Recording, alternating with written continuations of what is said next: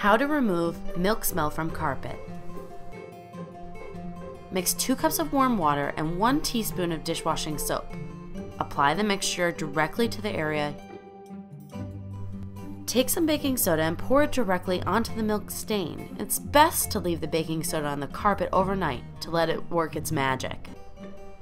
After it has sat on top of the milk stain overnight, loosen the baking soda by using your hands or a small brush.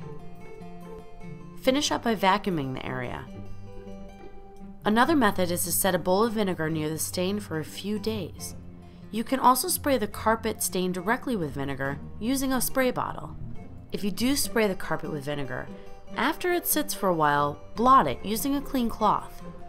As the carpet dries, the vinegar smell will gradually disappear, so you have odor-free carpet.